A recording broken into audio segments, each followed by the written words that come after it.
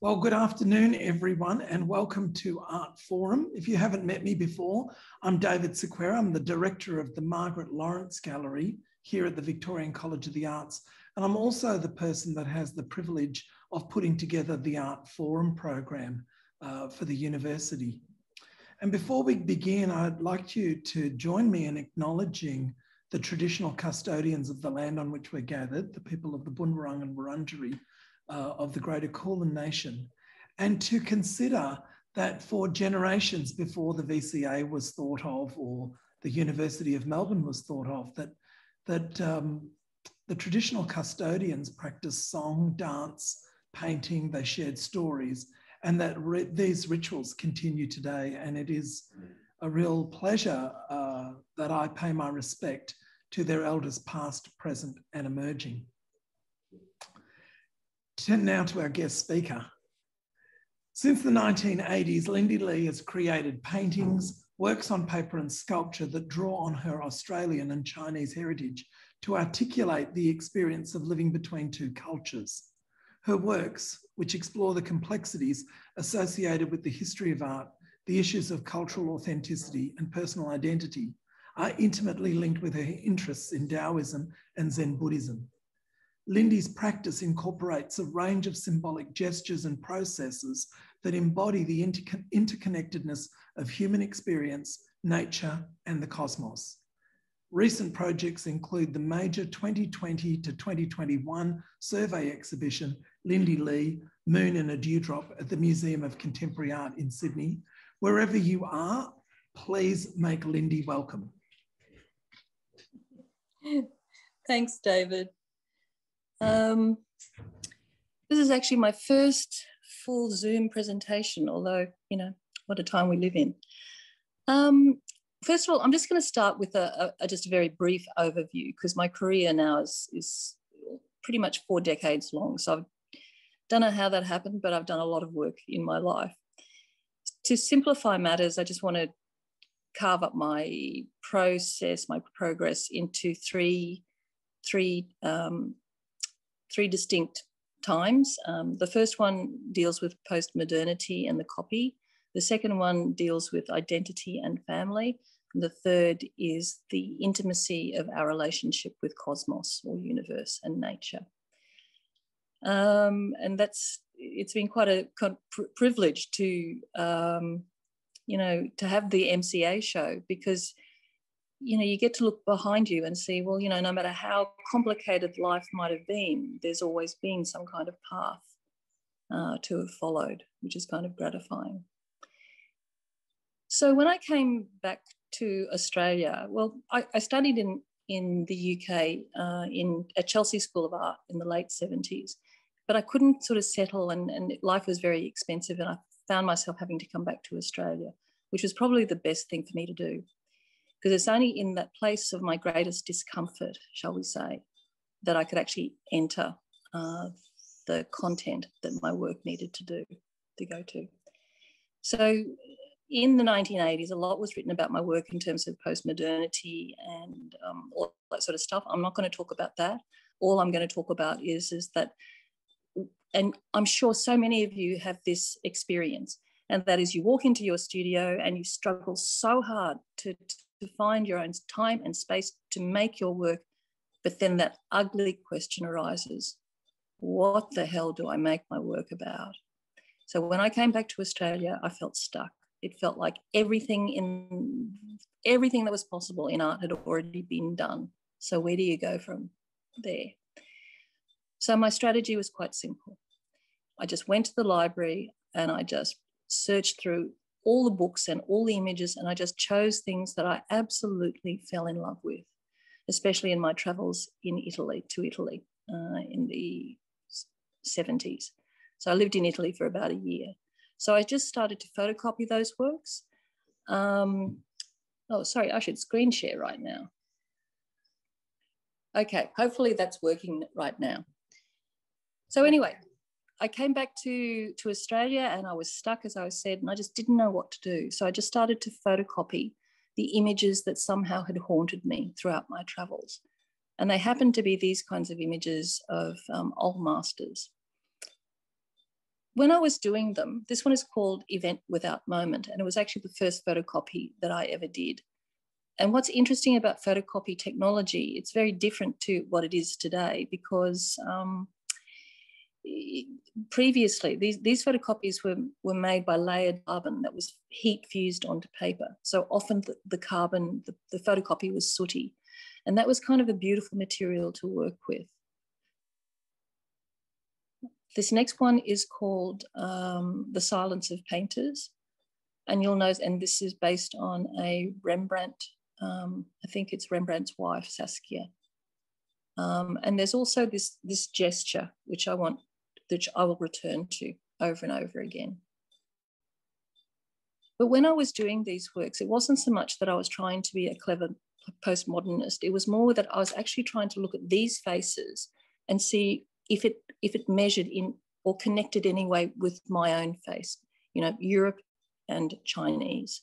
I was trying to figure out the distance between my ancestry and my place of birth.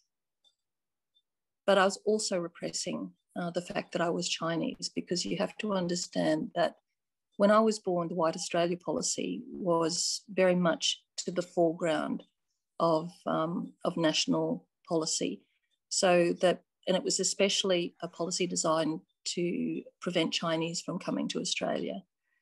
And the other astounding thing is that, you know, I was 21 when that policy was dismantled.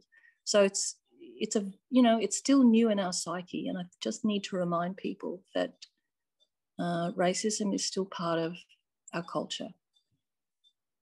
Anyway, so then I also started to paint. This painting is called Virtue, Moral Order, and the Discretion of Human Gesture. This painting is really significant to me because it's based on a work from an artist called Artemisia Gentileschi. And, you know, this may sound strange, especially to the young women in this forum. But when I was thinking about going to art school, I was actually told that, you know, women couldn't be painters. And it's something that I was very angry about, but some part of me believed that. But when I went to Italy and I saw this painting, and then I realized that the artist was in fact a woman, and it was one of the most powerful paintings that I'd ever seen. And somehow that's burned into my psyche. And from that moment, because I read that label and it said Artemisia Gentileschi and she was a woman, I thought, you know what, maybe I could do this too. So that's when I, at this moment, applied to go to Chelsea School of Art and got accepted. And thus the long, long road to becoming an artist. Now, while I was, you know, busily establishing a reputation and making work to do with the copy and authenticity and things like that, there's also a part of me that I was really pushing down, and that was my Chineseness. Because one of the things that happens when, if you're a person of color or you're different because of gender or sexuality, you tend to internalize all the prejudice that's cultural, that's around you. You might not agree with it, but somehow it affects you. You begin to sort of internalize, and part of you believes the propaganda about the wrong things about what you are. Anyway, there was a conference at Sydney College of the Arts, and it was about Asia and Australia, and I was invited to speak, and I kept thinking I have nothing to contribute because all my education is Western. I've never lived in China, all those sorts of stuff. And, you know, why are they asking me? Excuse me. But anyway, I got onto the stage and I started to speak, and I said, basically, you know, all of my work up until this point is carving out my lineage as being Western. I'm declaring with this work that I belong to the West. And, you know, the moment those words came out of my mouth, I realized that, in fact, anybody who belongs doesn't have to declare it, and I'd better look more deeply. So I was, I guess, protesting too much. And that, again, was another pivotal moment. Then started me turning towards trying to understand my relationship with my Chinese ancestry. And this is one of the first experiments that I made using flung ink, which I'm going to come back to later. But this splash has been a constant motif for at least 30 years, I would say, and it keeps going on. The other motif that I turned to in my, at this point, was my family photograph album. So I started to use these images rather than European imagery. And here are some examples of the painting and the splash. So the painting on the left-hand side is one of my grandmother, and it's called Virtues of the Receptive.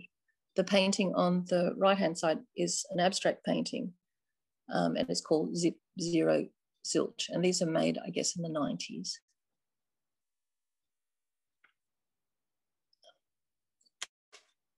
This is a photographic work of, based in photography anyway. And this is a kind of personal favorite of mine, I guess. If you look at the photograph, it's a triptych, and there are a number of people in it. There's my father holding my older brother's hand, my mother, who happens to be 6 months pregnant at that time, and her little sister.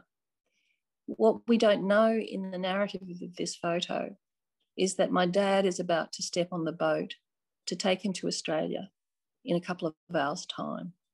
And my mother and father are not to know when they will ever see each other again. And every time I look at this photograph, my heart absolutely breaks for my mum, because she's pregnant, 6 months pregnant. It's the end of the Second World War. China and the Chinese Revolution has just started. So basically, my mother is left alone with her family to deal with it. And my dad can't bring her to Australia because of White Australia policy. A Chinese man could not bring his family. It was just one person. So it was probably about 8 years before they met each other again, when Dad finally found the ways and the means to get Mum to Australia. So this photo and this is very special to me, and it's called The Seamless Tomb. Okay, here's another family work, and this one is called Birth and Death.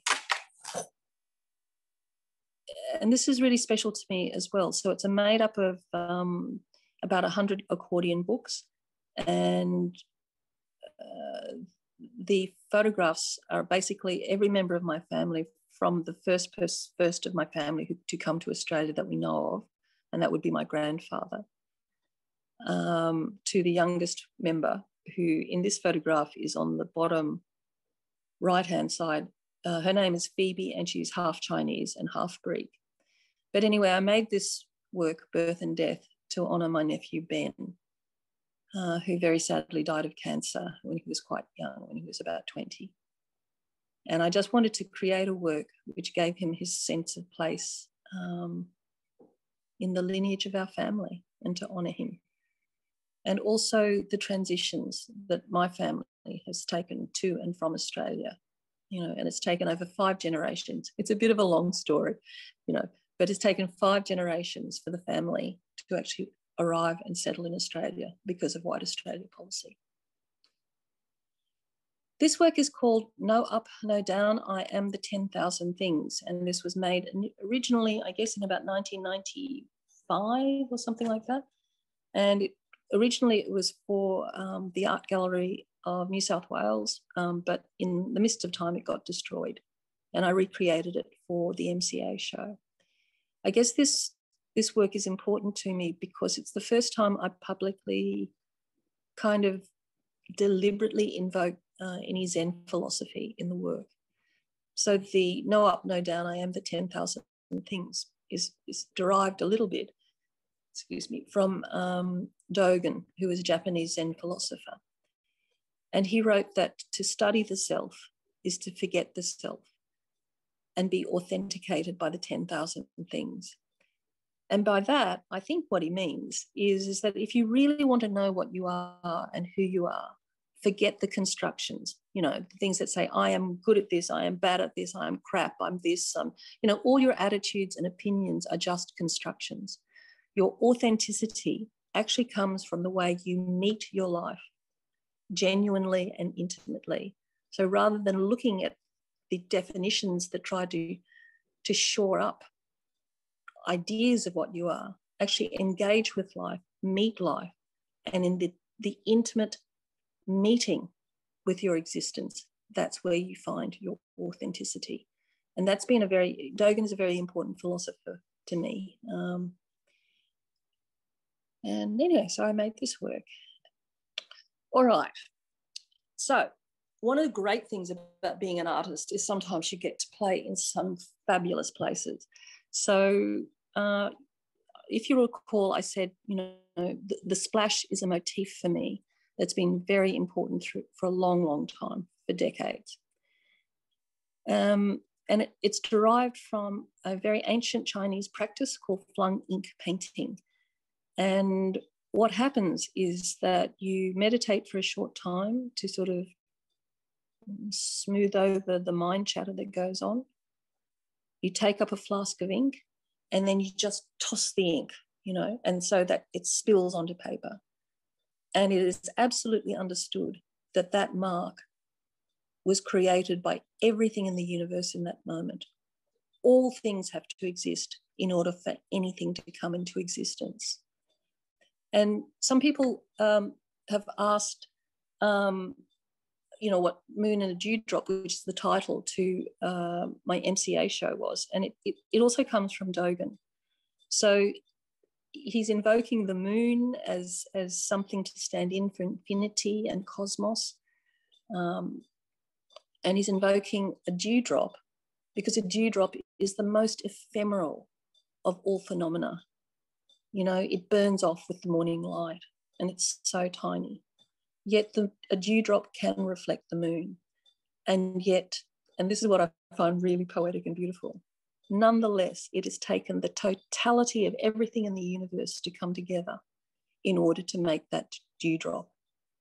And that dewdrop also stands in for us, you and me, and everything in existence. So I did a lot of this splash painting, flung ink painting. And then I went to a foundry with a friend of mine and I saw bronze dripping. And I thought, that's what I want to do. It was so exciting, but it's very dangerous. Anyway, it's a long story. I eventually found a foundry that would help me to do this, and that's me pouring bronze. And this is the result of the bronze pour. So sometimes I pour into sand, which gives it more sculptural, sort of volumetric forms, and sometimes they're just flat. When they cool down, they just become this cruddy color. But once you've polished them, they become quite golden. This is one of the works, a flung bronze work called Buddhas and Matriarchs. It's about 3 meters in diameter, and this was at the MCA show. But you can see how individual each splash is. You have to let go of any sense of control and just go with the moment, go be with the moment and be absolutely open to whatever occurs. And that's actually a principle of my practice. Here's another one called Strange Condensations. This one is about 7 meters by about 1 meter. And I love the fact that, the shininess actually literally spills on, the goldenness of the floor. So, these works not only activate the wall, but they kind of activate the entire space. Okay, this one is called Open as the Sky. And this represents a departure as well. So this work is about 1.8 meters high and about 2 meters in diameter.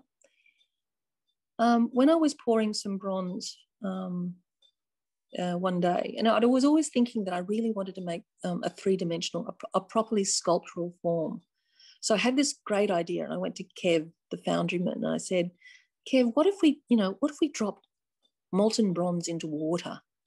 Wouldn't that be cool? Maybe it would sort of form these amazing shapes.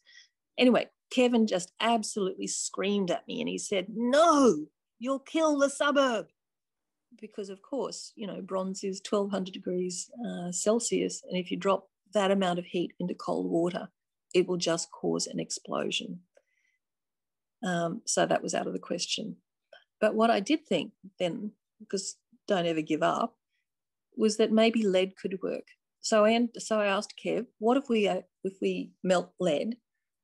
Lead has a very low melting point. And if we pour that into water, see what happens. Anyway, we did that. The first experiment didn't work because the lead is so heavy that it just drops immediately to the bottom and just creates a string. I wanted more volume. I wanted sort of more bulbous forms. I wanted something much more interesting than that. So anyway, I had this great idea to use custard. So I went across to the corner shop and I bought a litre of Paul's custard. And so we started to dribble lead into the custard, and the custard formed these shapes because the lead was, you know, rolling around in the custard, not going straight to the bottom. And so I would select certain shapes which I would think would translate into much larger work. And this is one of them. And I wish I had more photographs of it, but you could see it's very golden. And the way in which it sort of, the reflections reflect in on themselves is quite beautiful, I think. Okay, this is another vein of my work. So about 10, 12 years ago, you know, artists really need to go into residency at times because you just need to be by yourself, and you just, in order, you know, it just takes a long time to land whatever creative thought bubble you're having. So I decided to go to China, and for some reason, all I wanted to do was just burn things. You know, there's so much to talk about in materiality and meaning. Usually when you choose, as an artist, when you choose to do something in a particular fashion, it's not just because, you know, you paint because you want to be a painter or something like that. I mean, there's a bit of that. But it's more that the material itself has meaning. Merleau-Ponty, French philosopher, he sort of once wrote something like, "We only know the colour red because we've experienced the red of the sunset, the red of your blood, the red of the red flag of China, the red of the rose over there." You know, so all colour and materials are, by extension, already have meaning in them because of our experience with them as we're moving through the world. So fire is one of those things, and fire and water have become very, very important to me. And you know, I'll talk more about that. So anyway, I buried myself in Beijing for about 3 months and just started to make fire drawings. And these are some examples. And that's me in my studio. And that's probably work that I did towards the end of last year. Early this year, I've just finished a show at Sullivan and Strumford Gallery in Sydney, and that's some of the work. But all of this work is perforated with soldering irons and flame, and then left out into the rain for the rain to do her business. And I think she's actually quite a good artist, this rain. See, these are some details of some of the work that I've been doing. I find this amazing. So this is just the rain. So the perforations were random, but, you know, the rain and the ink find their own passage through this maze and create such incredibly intricate forms.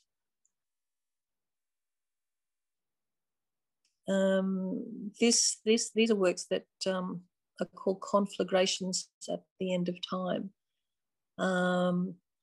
These are actually 5 meters long. I wish I had somebody standing in front of them because then you'd actually be able to see the scale. I sort of popped this in because as important as the actual physical form, you know, the paper or the metal that I work with is important, just as important is the shadow life.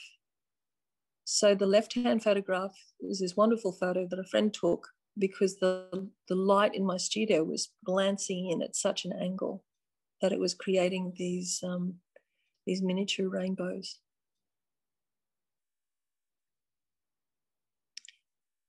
That evolved into work by cutting into metal. So, and there's another long story in this too, but I began my association with a company called Urban Art Projects, UAP, and they're an Australian company, but they're fabricators of artworks all around the world. And their foundry in New York, for instance, has made the work of Louise Bourgeois, Jeff Koons, and they even make the Oscar. Anyway, so I'm just saying that I was very fortunate that I was able to form not just a fabricator artist relationship with UAP, but they really invited me in to play. So there's various workshops around the world. They actually invite me in just to muck around. And that custard incident, by the way, actually happened at UAP, just Lindy playing. So I've just been so lucky. So it was Matt Tobin, who is one of the directors of UAP. He suggested, after seeing my fire drawings, that I should do it in metal. And this is the result, which then becomes something like Moonlight Deities, which is a very large installation at the MCA show, which finished only a few weeks ago. This is all made out of paper, would you believe? The room is about 12 meters by about 8 meters, I think. These are all made in my very small studio. And I wanted to give the sense of silvery moonlight and the passage of time and the experience of, slowing down and just being with the work, sort of feel the passage of time. It's an immersive work. So it's not a stretch to then understand how I've started to make these very large sculptures. This one is called The Life of Stars. It's 6 meters tall. To give it some better context, that's 2 stories high. It's made out of stainless steel, mirror polished, and perforated with probably up to 100,000 holes, which are hand placed. This is The Tenderness of Rain. It won an award in Guangzhou in China. This one, these are just installations. Unfortunately, this is in Xi'an. This is called Heaven and Earth. This is just to show you how I start off. So I just start doing these working drawings of shapes that I want and how I want them to feel. So I actually draw the feeling life of the sculpture before I actually settle on the exact form. This became this, which is still outside the MCA. One of the beautiful things about stainless steel sculpture is that when it's mirror polished, it just sort of absorbs the imagery of the world during the day. And at night, when it's perforated like this, it kind of returns energy to the world. So it absorbs and returns. And you could actually say that absorption and return is a kind of principle in my work as well. And this is the last shot. I also have a studio team who help me to work, because working on these very large projects I now work on requires a team. And while we're waiting around for the next big project, we've started to work on wood. So this is a tree that was lying in a timber yard, a eucalypt, for about 30 years until I found it. And we're just making these sculptures. Anyway, that's it for me. Thanks so much, Lindy. Okay. It's incredibly generous. And I just remind people that the Q&A facility is open for questions. If you have questions, please post them in there. I wanted to start the questions with one that came up for me during the talk, Lindy, and that is, you know, the later works, well, not the later works, but certainly some of the bigger works, stainless steel and bronze, which, you know, very durable materials. And then the early part of your career is with photocopies. And I'm just wondering if the notion of permanence and impermanence is part of your practice, and if you could comment on that a little bit. Of course it is, David. Impermanence is the first principle of the universe. You know, that means just everything changes. So, and it's the first principle in Buddhism. It's the only belief in Buddhism. That's just full stop. Things change. That's it. So deal with it. Sorry, I'm being a bit blunt. It's not quite as blunt. But the, you know, like in the large works, for instance, they're really solid forms, okay? And I love the fact that there's a kind of paradox that goes on. In this family of works, which I'll call the Life of Stars, the forms are very geometric, very solid, very stable. But the perforations dematerialize them. So there's this tension between coming in to being and then sort of dissolution. The firestones, which are those, you know, custard splashes, they're almost the opposite. They are coming out of nothingness and coming into form. I don't know if that makes any sense. So I think from the very beginning, if not impermanence that I was grappling with, I was grappling with materiality and the meanings, the possible meanings of materials. And somewhere along the line, the sense of impermanence and the dualities between matter and the immaterial, all those sorts of things begin to really become important to me. And time becomes important to me, notions of time, experiences of time. And another name for impermanence is time. Right, thanks. A question that's just come through. Could you please say something about the symbiotic nature of your Taoist and Buddhist practice and your art practice? How do they feed into each other?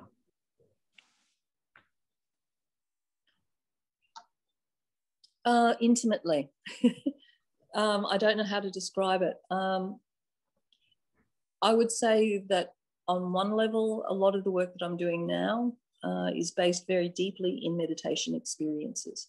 So in meditation, if you go into, there are sometimes when the mind chatter has settled so much and you begin to realize that the boundaries of self don't end with your skin. And that's a meditation experience that, you know, what flows in and flows out of you to construct self doesn't actually have these boundaries. So that's something that I play with all the time, and that's that sense of dissolution and solid form that I was talking about in those sculptures. Also in Zen, there are these very wonderful stories called koans, which are irresolvable stories in your intellect. And a lot of those stories form the axis around a lot of investigations. One of my favorite koans, just a simple one, is the seamless tomb. And you're to imagine yourself absolutely trapped in this tomb. It's only about your size, and it is so tightly sealed that not one skerrick of light will get in. So if it's, and we are always, we will all find ourselves in that situation at some point. You know, we're emotionally crushed or something has happened and we just can't move from this place. So the question is, a koan always has a question. So if Zen is the science of freedom, or where is your freedom? How do you become free when you're trapped like that? And so these are the sorts of questions that you need to ponder. And my one response, it's not actually the correct response, is that if you're in that tomb, eventually your eyes become accustomed to the dark. And just by the sensations and the feelings that you know, just the skin feelings that you might have, you begin to realize that you're connected to a much bigger reality than just the one that you're contained in. I don't know whether I'm making any sense, but these then, as you're looking around this seamless tomb, it actually, by virtue of interconnection, this tomb is vast. It actually stretches to the edges of the universe. So as long as one remembers the sense of connection that we actually live in, that tomb can be huge rather than suffocating. Anyway, again, I always feel, don't get me started, there is so much to talk about. But it's all these things. But really it's the Zen art practice comes under the umbrella of Zen practice. So the art becomes an expression of the inquiry that my Zen studies. Yeah, it's sort of the other, yeah. Great. The next question is, Lindy, do you feel that you happily hit a sweet spot in Australia for your work to be respected and valued? And is that open door still there for all artists? So I guess the question... I think after a lot... Go on. No, I mean, I think you touched upon this in your talk a little bit, because it's, you talked about the opportunities, your cultural background and the opportunities, you know, what people consider an artist, an Australian artist looks like, or what Australian art looks like. And I guess this question's asking for a commentary about that, given that your career is sustained, your practice has been sustained over, what, 4 or 5 decades now? Okay, when I started, there were no women artists. I mean, Betty Church was my art history teacher, so that was wonderful. But she wasn't an artist, I mean, you know. So things have changed. So what I want to say is that really importantly, you know, I think my lifetime, people of my age have witnessed the transition of Australia from a monoculture, you know, sort of with, you know, Mother England as its backbone. You know, we've grown from monoculture and to understand that the reality of Australia is multicultural. So there's still a lot of pushback about that, as you know, we can name certain politicians, but let's not go there. But the reality of Australia is its diversity. So I was a founding member and former president of 4A, which is the Asian Australian Artists Association, Gallery 4A, those of you who know it. And we, you know, when it started, we needed, I remember it was Pauline Hanson who'd just come, you know, she was stirring up a whole lot of racism against Chinese in the 90s, I think it would have been, late 90s. And people like us and John Young just said, how is this happening still? So we got together and we established, because, you know, our belief continues to be, Asian Australians or non-white Australians aren't periphery. We're actually at the centre, where we are absolutely intrinsic to this culture. So in my long-winded way, I think it's been a battle to break down the white male stereotypes about what an artist is, but those stereotypes have been broken down. And I think that the more opportunities that are created for artists who are of difference, but everybody has difference. Do you know what I mean? Anyway, so the more, okay, so I have hit a sweet spot. I don't know how long that sweet spot is going to last, but it's been a bloody long time to get there. And we have to be careful to make sure that sweet spot actually grows for more people, because my success is only possible because now Australia has grown sufficiently to understand that the true nature of Australian culture is its diversity. And we have to keep building that and demonstrating that. So the work's not done, but there's a crack open in the door. Lindy, we're going to leave it there. I just can't thank you enough for your generosity in taking us through so many aspects of your career, and really congratulations on not just the show at the MCA, but congratulations for your practice and the many forms that's taken, but also how deeply related they are, all the way from the 80s right through to now. Thank you again. Thanks, David. It's been lovely to talk to you. Yeah. And for our audiences, thank you so much for joining us today. And we look forward to welcoming you to next week's session. Our artist next week will be Hayley Miller-Baker, and we'll see you at 12:30 next Thursday. Thanks again, Lindy, and goodbye, everyone.